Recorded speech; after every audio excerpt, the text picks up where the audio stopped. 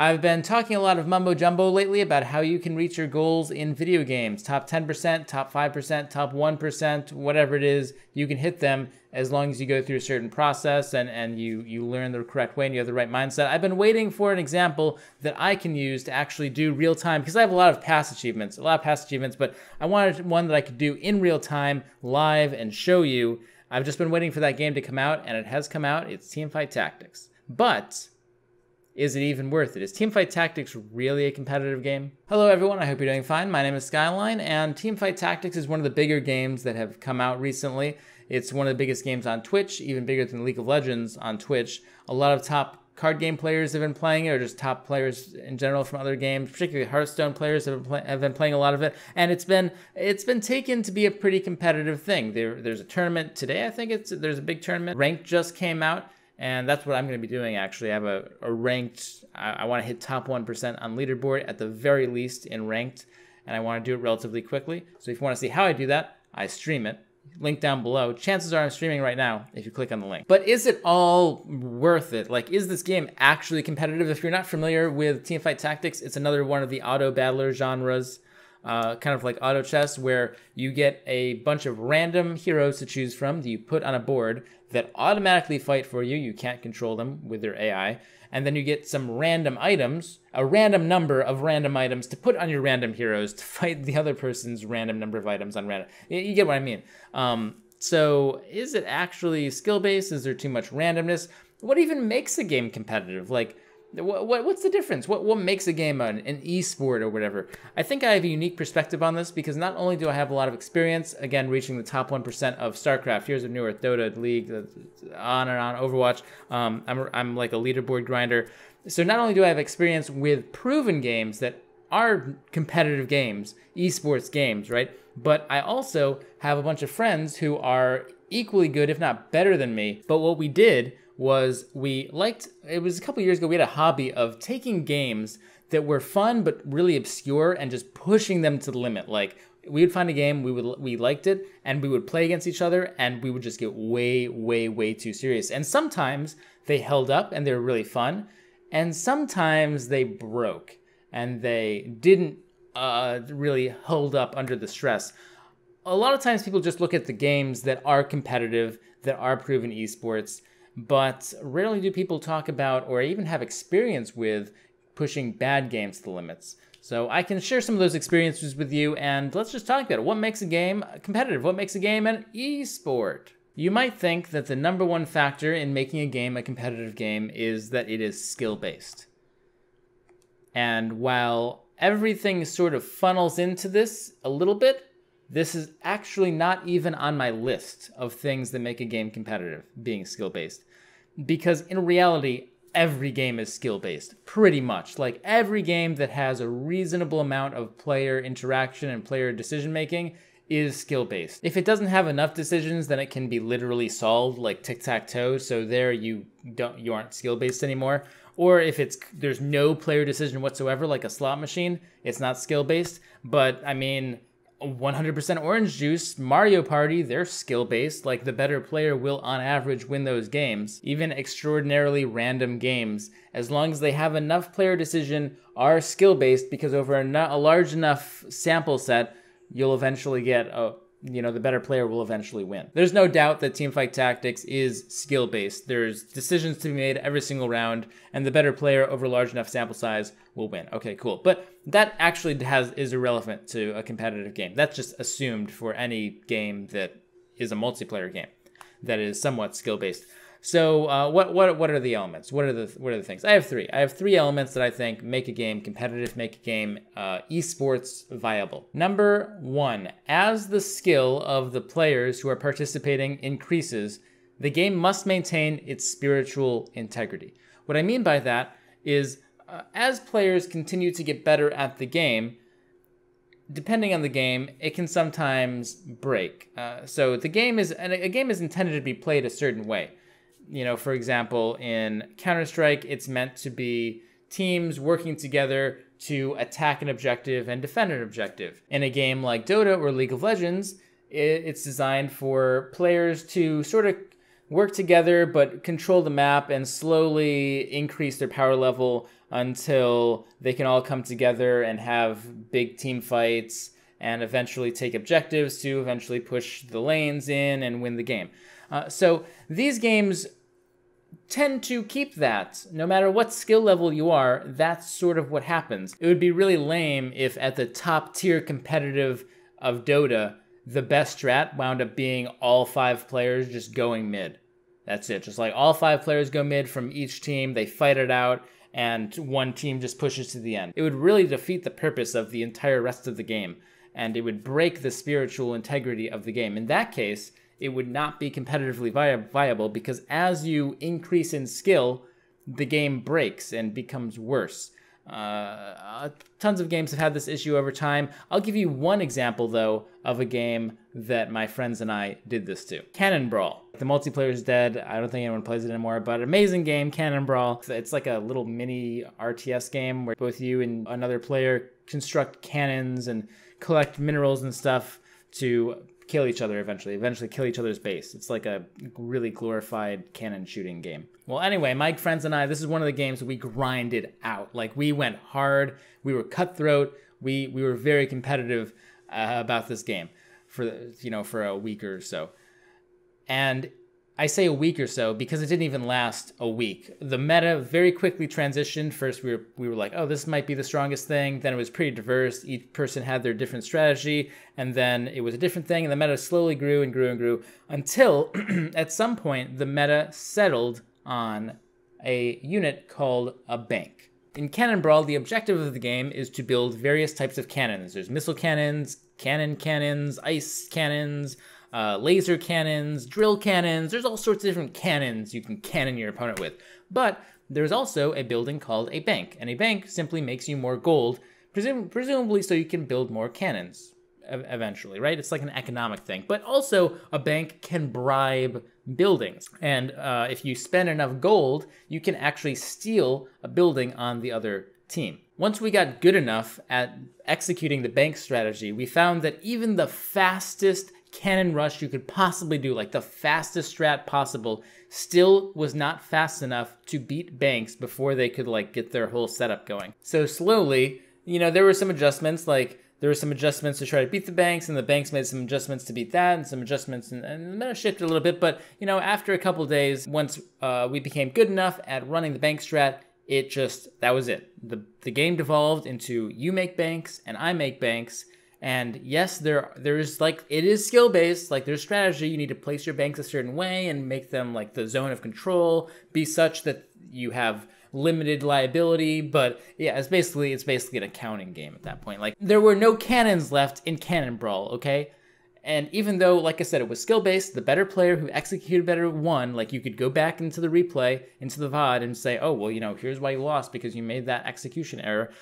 It was nothing. There was no more spirit to the game anymore. Like, it was literally just nothing. It was nothing like the game was supposed to be. The game had lost its spirit, so the game just didn't stand up to the highest level of play. It wasn't designed to be played at such a high level, or like metagamed at such a high level. Therefore, not viable. On the other hand, when I played a game called Magicka very seriously, competitively PvP for about, again, like a week, it actually enhanced the experience. So in normal Magicka, you just sort of spam one ability. You can spam one ability to get through the entire game, but in PvP, as your opponent is conjuring orbs, you need to see what orbs they're conjuring. You need to counter it with your own orbs because the different elements counter each other, which you never use in the regular game. Like, sometimes you do. And then you use everything from shields to beams to rocks, and everything counters everything. I don't know how this game was such a good like PvP competitive Twitch fast reaction game. It was never balanced or anything, but it was pretty good. It was pretty good. Community is dead. No one plays it. No one really, like, there's 5 people at the time, but that's an example of a game that did hold up to the highest levels of competition. It's just that no one played it, so it died. All right, the second thing I look at is for the ability for the game to converge on the best player in a reasonable amount of time. What I mean by that is, let's take StarCraft, for example. It's pretty easy to determine who the best player is. You just play like 3 games against each other. Just 1v1, and boom, there you go. At the most, you play 5 games against each other. 1v1. And there you go. You can decide at that point who the better player at the time is, right? Because, I mean, if you lose best of 5, there's no excuses in StarCraft. You justifiably lost. You justifiably lost, and it was no one else's fault except for your own. If you play, let's say, 5 hands of poker, that's not even close. That's not even scratching the surface of actually being able to have a reasonable contest, right? You need far, far more hands of poker, but poker hands also go very, very quickly. And that being said, I want to call out like a myth, or not a myth, but like a fallacy that I see people talk about a lot when they talk about competitive games. A lot of people relate a lot of things to poker. And they say, oh, well, it's like poker, you know, you play enough games and it evens out. The thing about poker, though, is you can play hands very quickly. On average, live, like at an actual poker table in a poker tournament, you know, you get around probably 30 hands per hour. About 1 hand every 2 minutes or so.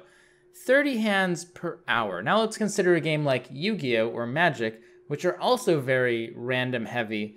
You only get, like, maybe 3 games in an hour on average. So that's only 10% of poker, right? So presumably, if you are only 10% as fast as poker is, you need to be 10 times more skill-based, 10 times less random to be equivalent to poker. So also remember that when you're talking about poker equivalencies. So in the case of Teamfight Tactics, how many games do you need, right? Especially because it's a free-for-all of 8 players, how many games do you actually need to play to figure out who's the best? Is it 3? Like if you play 3 games, is that enough?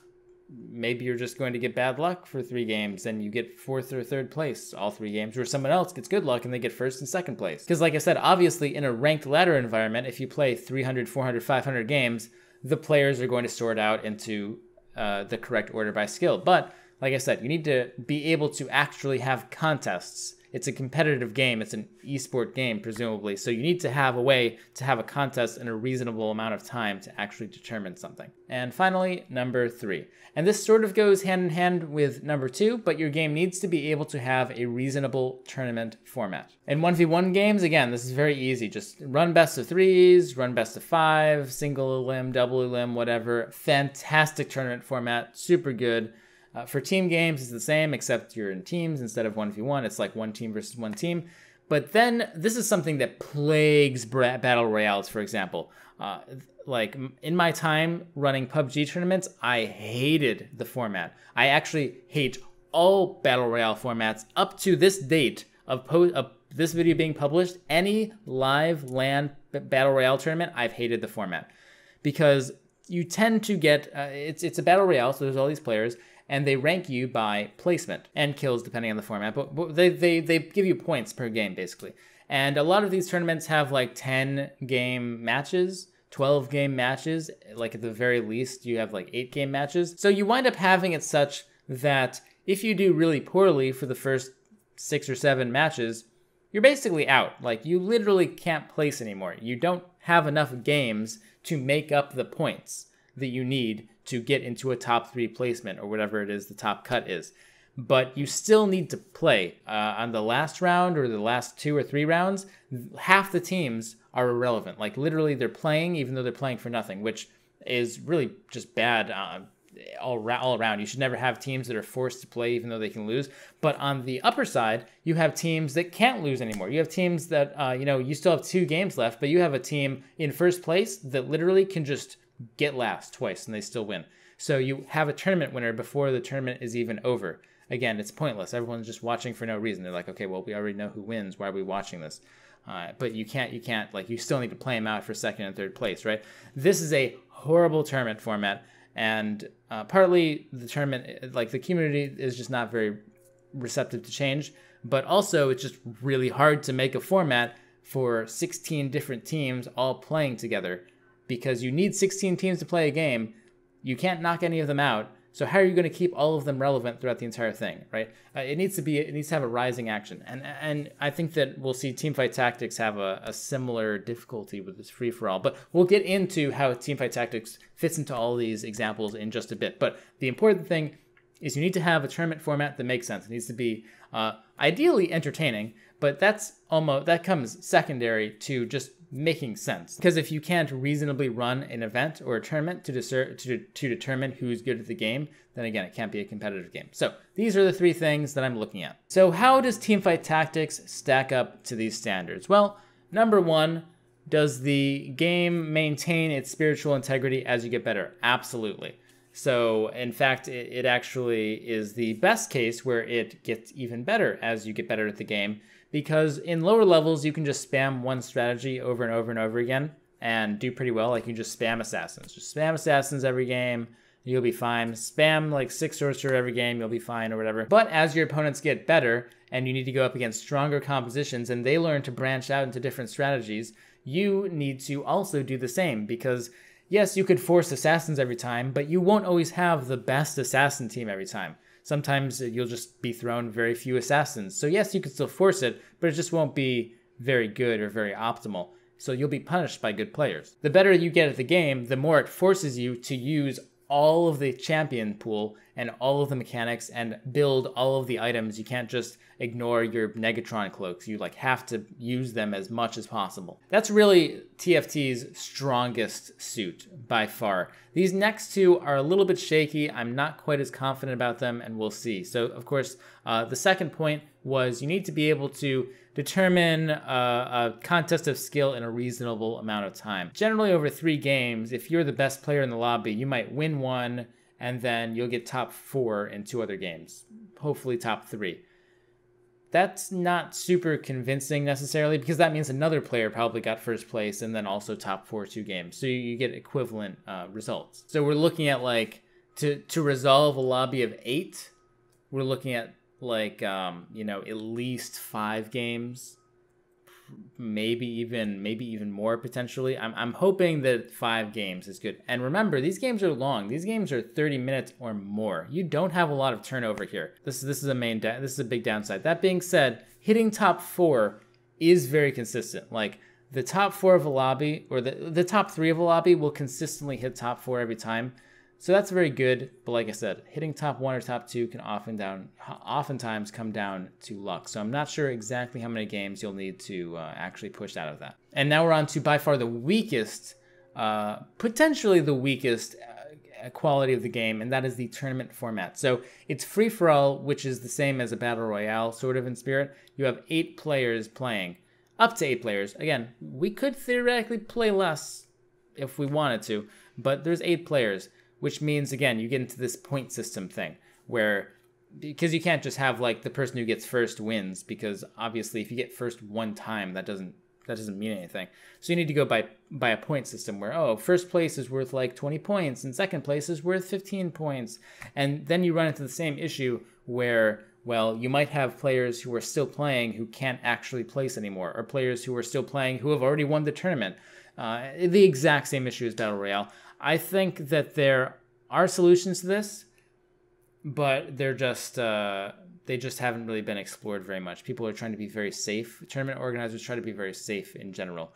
So I think that this is really on the community to try to put an impetus on. If you have a good idea for a tournament format for either Battle Royale, but specifically for Teamfight Tactics, to make it so the tournament rises in stakes as you progress, you don't have that issue of having the point system where, people are just playing even though they can't win anymore. If you have a good idea, leave it down in the comments, because I've been thinking about it on and off, and it's really hard to come up with a good solution. So what's the verdict? Is Teamfight Tactics competitively viable?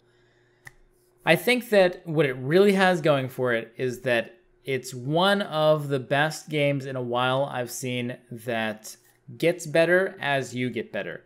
The spirit of the game really is maintained very well as you get to higher levels. It makes me want to improve at the game, because as I improve at the game gets more fun. That's how you get really these viral games that people play and grind and play all day, because obviously, if you're getting rewarded for getting better, not just by a number on the screen, not just by a glitter on your icon, but the game is getting more fun. You're encouraged to get better, encouraged to play ranked, and that's how games like Dota and League of Legends and Counter-Strike got so popular. All of those games depending on the meta for Dota and League, right? Maybe sometimes not, but generally for most of their histories, all of those games get better as you get better. Like Counter-Strike becomes insane as you become really good. Like you get all these intricate, crazy plays. Dota and League of Legends have all these new strategies, mechanics, and teamwork that you can never pull off in lower levels that you can at higher levels, and it becomes really, really fun. And I really see the same thing in Teamfight Tactics. And I think that that's the most important thing that gives me a lot of hope for the game. The tournament format, I think, is the biggest weakness. I think that it must be possible to create a format for free-for-all that does not suck. It must be possible. Either the community needs to really make an active effort to come up with something, because let me tell you, guys, pro tournament organizers are never going to come up with anything that is like fresh and new and risky, because they just have too much at stake. So it has to be done on a community level first, unfortunately. That's one of the big things that have been holding Battle Royales back, is that Battle Royale tournaments are generally rather hard to organize. So they're generally only organized by professionals or by semi-professional, like community organizations who are not willing to take risks. As for being able to resolve a contest in a reasonable amount of time, if we relate it to Yu-Gi-Oh! Or Magic, consider that 2 people take presumably 40 minutes, and then if you count tournament and administration, we'll say an hour, right? 2 people take about 40 to 50 minutes to resolve a game of Yu-Gi-Oh! Or Magic. If we consider that 8 people, if we multiply that, so if we multiply that by 4 to get the 8 people from Teamfight Tactics, that's like, 3.5 hours? Can you resolve a Teamfight Tactics 8-man free-for-all in 3.5 hours? I'm pretty sure you can. Like I said, this comes back down to figuring out a good format to resolve these things in that isn't lame. But I think that if I were to play with 8 people for 3.5 hours, that's what, 7 matches? I think that's a best of 7, basically. I think that's more than enough to actually come up with a good winner. So I think it's at least comparable to Yu-Gi-Oh! And Magic, which I think are on the very lowest possible spectrum of competitive games that are random and take a while to resolve a winner. At the very least, as a ladder game, because being on a ranked ladder takes out the issue of needing a tournament format. It takes out the issue of needing to resolve conflicts in a short amount of time, because you're playing like 200, 300, 400 games, like you're grinding the ladder, you know. So and it only strips it down to just that first thing, which I said the game is very strong at. So at the very least, I think grinding the ranked ladder is going to be very rewarding, very fun. I think it's a great ladder game. So hopefully they can resolve the tournament issues that I outlined. But overall, I'm pretty excited to play. And like I said, my goal is to get top 1%. I think that that's probably going to be like Diamond or Masters or something. I don't know. Obviously, my top goal is to hit Challenger. We'll see how much time I have or whatever to accomplish that. But yeah, top 1% I think is easily doable. If you want to see how I hit top 1% in a game, go ahead and check out my stream. I'm going to be streaming Teamfight Tactics for a long time, like 5 days a week or something. And I'm also going to keep the videos coming. Other than that, guys, I hope you enjoyed. Follow me on Twitter, follow me on Twitch, follow me on Discord. It's down below. My Discord, our Discord community is really, really awesome. Follow me everywhere else you see me, not in real life. Don't follow me in real life. Never forget to stay positive and have a great day. I will see you on the floopity flop. I will see you on the turntable. Like we're gonna turn around and you're gonna be on the other side.